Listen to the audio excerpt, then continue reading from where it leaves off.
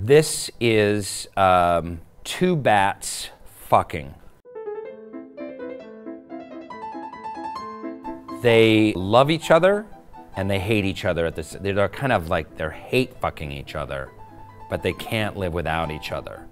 And they're pooping a little bit while they're fucking, both of them at the same time. And they both have vulvas, huge vulvas. Some of the female figure stuff could be an indicator of how you feel about your own body image. So I have trouble with my body image because it's, I look like an eggplant. This is two Congolese women playing the drums, and they have penises on their knees. It's very arousing, and I think they're menstruating for the first time.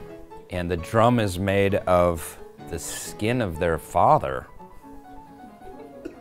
So, it's weird.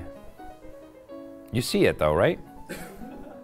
your response would actually suggest maybe having some gender identity issues. Mm-hmm.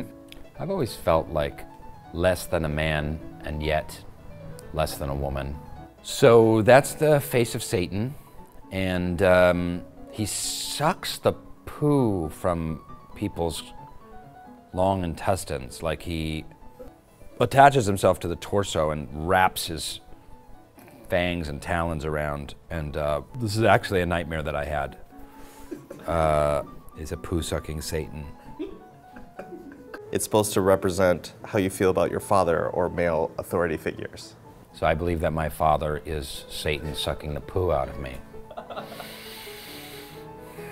makes sense. What do you think I need to work on? Nothing. I think you're great just as you are. Think I'm in good shape? Yeah. Awesome. Clearly not schizophrenic. Psychologically sound.